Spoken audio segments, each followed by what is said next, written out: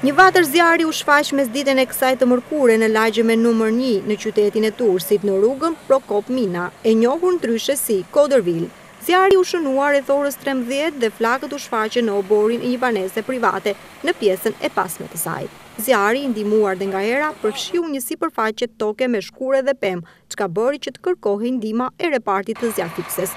Mjetet e repartit të zjarrfikës mbritën menjëherë në vendin e ngjarjes duke bërë të mundur fikjen e tij. Punonjësit zjarrfikës vepruan menjëherë, duke mos lejuar flakët që të përhapeshin në zonë. Shkaqet e zjarrit ende nuk janë të qarta, por për fat të mirë, vatra u regjistrua jashtë banesës dhe u fik në kohë.